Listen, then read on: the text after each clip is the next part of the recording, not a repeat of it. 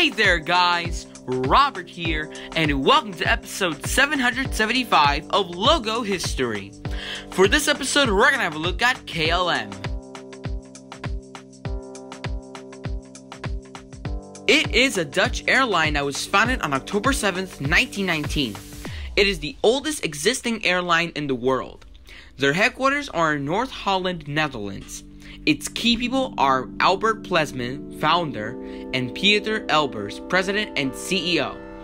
As of 2019, they have 35,410 employees. Their website is klm.com. Again with this coronavirus or COVID-19 thing, I don't need to look at that right now.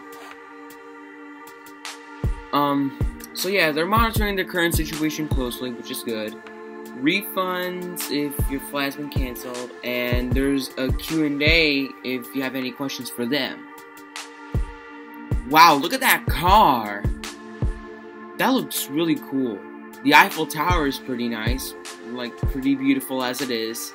Look at that bed, it's so comfy, I feel like I could sleep in that. Alright, let's go back to this episode, shall we? And now, without further ado, let's get started. 1919 to 1921, there are the letters KLM in dark blue text, and it's inside this dark blue shield with wings on the side and a crown on the top. 1921 to 1926, the logo became slightly modified and more yellow, blue, and black. 1926 to 1938, the logo became more modified and more yellow, orange, purple, and blue. 1938 to 1949, the logo became modified and more orange.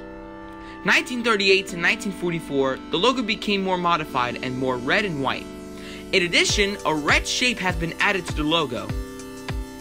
1949, the logo became modified, smaller, and more blue and white. In addition, the letters KLM and Royal Dutch Airlines in black text are added to the logo. 1950 to 1951, the logo became red, the letters KLM became blue, and the words Royal Dutch Airlines became red. All of these things are inside this white circle with dark blue outline and dark blue drop shadow. 1951 to 1956, the logo became blue, and the circle, the letters KLM, and the words Royal Dutch Airlines became purple. 1956 to 1958, the circle, the letters KLM, and the words Royal Dutch Airlines became black. In addition, the logo retained the same color as before, and the circle is inside this red striped square. 1958, there is a white circle with black outline. Inside that circle, there is a blue crown. Below that crown are the words "the world over," the letters KLM, and the words Royal Dutch Airlines in black text. The square became black and blue. 1959 to 1963, the square became slightly modified, the crown became bigger, the letters KLM became blue, and the words "the world over" and Royal Dutch Airlines got removed from the logo. 1963 to 1972, there was a blue and light blue rectangle with a white circle. Inside the white circle is a light blue crown as well as the letters KLM in blue text. 1972 to 1991, the circle and the rectangle got removed from the logo and the letters KLM became darker. Also, the crown may have slightly changed its form.